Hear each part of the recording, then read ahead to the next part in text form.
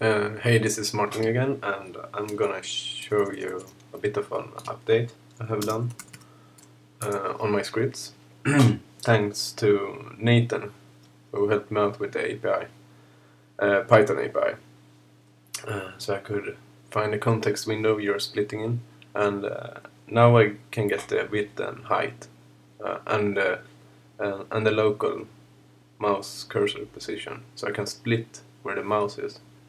And not only like half and half. So if I split down here, it splits there. The area swap is still the same. But another good thing, Minedrones helped me out setting up the wiki page. So now I have two wiki pages where you can download the latest script and go check this video.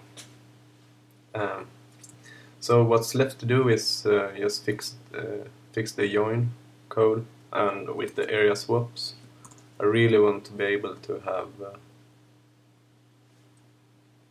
in here I want to be able to have settings to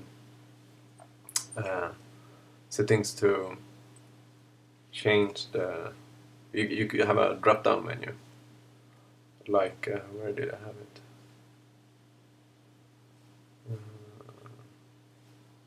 Mesh.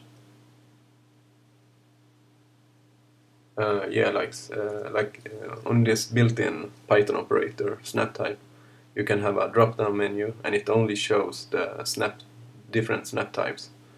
I want something similar with the area type, so the user can self-set like gesture up is going to be 3D view, gesture down is going to be video sequence editor, whatever. So that's left to do, and I'm gonna try to finish it this week.